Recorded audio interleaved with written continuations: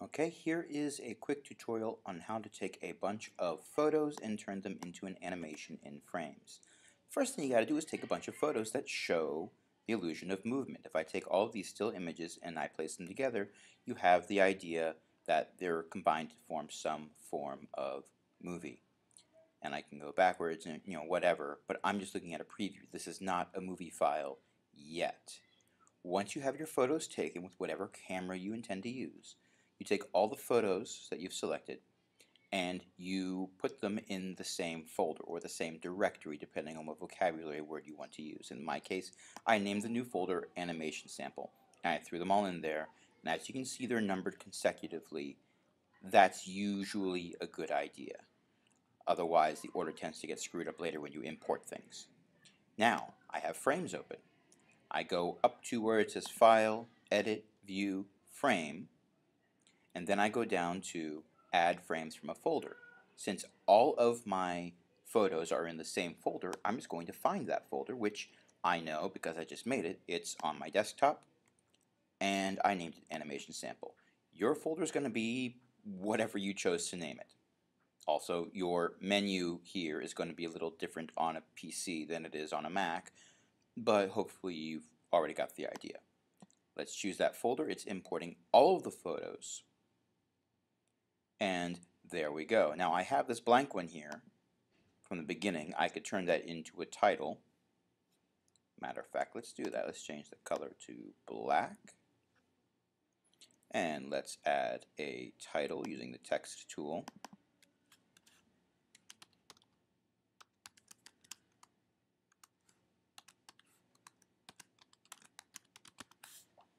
And of course I can increase the size of my text, and I can increase the size of the text window.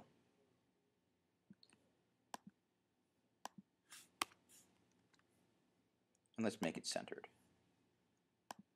I can also change the font and things like that. I'm not going to worry about that right now. I would want the title to appear a little bit longer than a half second, so I'm going to extend that out to 3 seconds in length.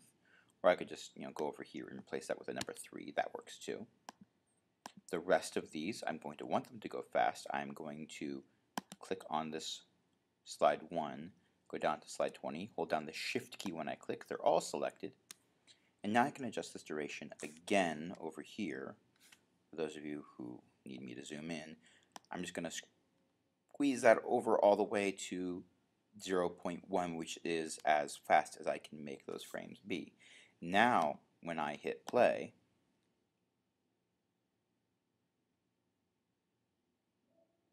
there we go. Now I can do a little more with this. What if I want to be spinning around several times, not just once? Well, I'm going to click on this first one here. I'm going to go down to right before I'm facing forward again, which is this one. I'm going to shift click on this. I'm going to take all of those, because that's the motion that I want to be repeating. I'm going to group them. Now all of those frames, as you can see over here in this little preview, that's them repeating over and over again. Okay, now I can take that group, I'm going to clip on it, and I'm just going to hit duplicate. Now I spin around twice in my animation. Now I spin around 3 times. I can keep doing that as much as I want, but let's see what it looks like if I just spin around 3 times.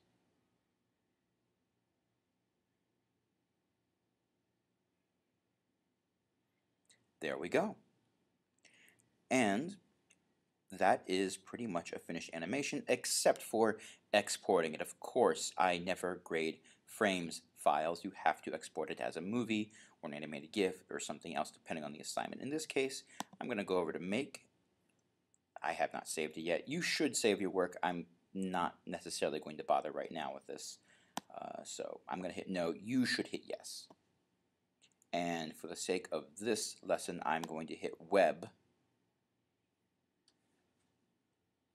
And let's put this on my desktop. You should probably put it in your My Documents folder.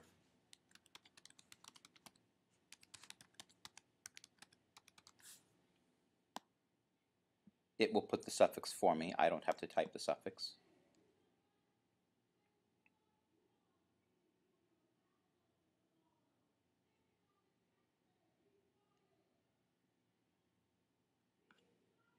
Go ahead and launch that to see what it looks like. And there's my finished movie.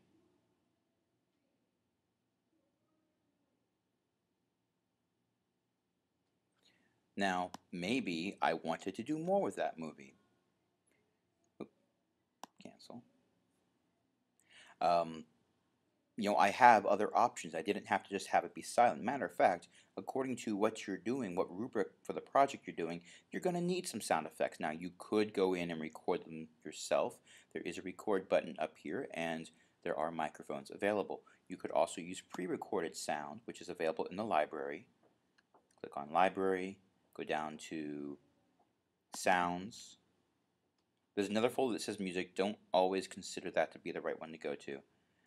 And I can go to Music, and I have all these different songs that I could select. Let's try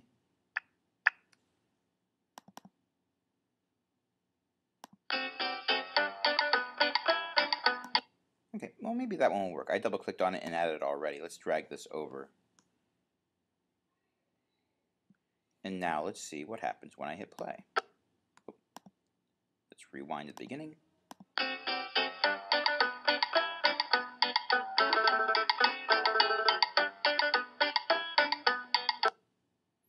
And there we go. Now I could add in credits at the end. I could add extra transitions and stuff.